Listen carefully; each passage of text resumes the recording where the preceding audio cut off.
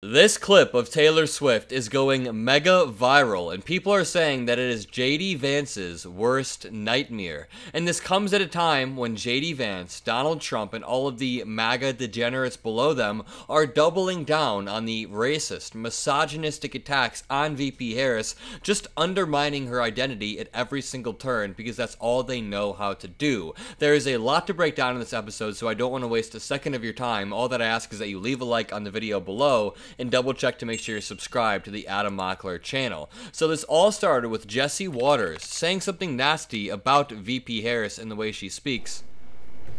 Kamala was raised by an Indian mother in Canada, but now she sounds like Fani Willis. Okay, so he says Fani Willis's name wrong, whatever, who cares, but what he's saying is just drenched in racism. He is saying that the way VP Harris speaks is unnatural, again, implying that she just recently turned black. He's basically leaping off the back of what Donald Trump has been saying, and then Peter Doocy had a fight with Karine Jean-Pierre in the press room about whether or not VP Harris is faking her accent. A different topic. Since when does the Vice President have what sounds like a Southern accent? I have no idea what you're talking about. Well, I mean, this is... She was talking about unions in Detroit using one tone of voice. Is this something that same you think... line. Okay, Peter. That she used the same line in Pittsburgh, and it sounded like she at least had some kind of a Southern drawl. I mean, do you hear the question that you're... I mean, do you think Americans seriously think that this is an important question? They care... You know what they care about? They care about the economy. They care about lowering costs. They care about health care.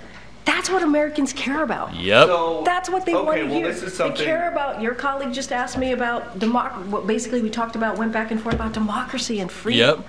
That's what they care about. I'm not even going to entertain some question about the president. It's just, hearing it sounds so ridiculous. Well, KJP can't say it, but I'll say it for her. It's a stupid, stupid question. But hearing it is... The question, I'm talking about the questions, is just insane. Is that how she talks in meetings here? I'm just... Peter, we're moving on. We're still moving around. Go ahead, Anita.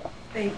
Starting with Ukraine and this recent... So Republicans are caught up on how VP Harris speaks, trying to undermine her identity, and this brings us to JD Vance, who is the king of undermining the identity of women, of black Americans. Every single time he talks about women, it's the creepiest thing possible. We'll get to that. This Fox host, Laura Ingraham, said, "I guess these polls, they say your favorability isn't as high as Tim Walz," and JD Vance just smiles through it, just smiles through the pain. Watch. Senator, people, I guess they do these polls and they say, oh, your favorability isn't as high as Tim Walz's. You know, there's a gender gap for your ticket compared to Harris and Walz. How do you go to the undecideds at this point, the shrinking pool of people, and convince them that not only are you serious and you're seriously smart, but you're a regular person. I've known you for a long time. You're really fun. You're really funny. Versus the giggle and vibe show that seems... I like how she has to reaffirm that he is a regular person. And look at, he's just sitting there smiling through this, acting like it's not painful. Look at, I'm going to skip 15 seconds ahead, and he's in the exact same position, just smiling through all of the pain as I skip through. And she says that he is not liked. And I like how at the beginning she says, I guess some of these polls say, she acts like she has no affiliation with the polls, but Fox News' polls say that JD Vance is not as popular as Tim Walz. And Fox News' polling is separate from their punditry, and their polling tends to be pretty good. And this brings us to JD Vance's worst nightmare. Taylor Swift showing off her ability to name off different cats at a time when JD Vance has been attacking childless cat ladies. On your mark, get set, go. Scottish Fold, Ragdoll, Ragamuffin, Maine Coon, British short hair, exotic short hair, American short hair, Devon Rex, Cornish Rex, Sphinx cat, Abyssinian, Persian, Siberian, Burmese, Norwegian forest cat. Keep in mind, Taylor Swift doesn't have any children, and she knows every single type of cat, and this is what JD Vance says about childless cat women. You're calling it a sarcastic comment, Sure. And yet some women, and you got the feedback in real time, felt like it was a gut punch to them personally. Do you regret making that comment? Look, I regret certainly that a lot of people took it the wrong way, and I certainly regret that the DNC and Kamala Harris lied about it. But do you regret? That's not an apology. He's saying, I'm sorry that you feel bad about my childish cat lady comments. Brett, what you said, Senator. Look, Kristen, I'm going to say things from time to time that people disagree with. I'm a real person. I'm going to make jokes. I'm going to say things sarcastically. And I think that what's important is that we focus on the policy. There are certainly going to be things that I say, if I'm elected vice president, that people are going to say, well, I wish he had said that differently. I think it's most important to actually be the person I actually am and to say, those sarcastic comments were made in the service of a real substantive point. This country has become too anti-family. It's too expensive to afford a house. It's too expensive to afford groceries. So this is JD Vance doubling down on the childless cat lady comments, saying they were just sarcastic remarks that were meant to mask a real problem. I'll point out the obvious first. He is running with the candidate that is explicitly anti-family. He is running with the dude who cheated on his wife with a porn star while his wife was taking care of their newborn son. Donald Trump is as anti-family as it gets, so JD Vance can't pull the family card. And also, JD Vance did not actually answer the question, he just pivoted around it like a snake. Donald Trump and I want to change that, and unless we get better leadership, we're not gonna. But again, just very quickly, given that people have told you directly, have spoken out, have said that they were offended, they were hurt by those comments, do you wish you never made those childless cat lady comments? I think that it's much more important for me to just be a normal human being who sometimes says things that people disagree with. I have a lot of regrets. Why does JD Vance have to keep affirming that he is a normal human being? Even when he was talking to Laura Ingraham, she was like, you're a normal person, right? Every time JD Vance does an interview, he has to reaffirm everybody around him that he's not some sort of weird alien. There's one more thing that I want to show you guys that is great before we go.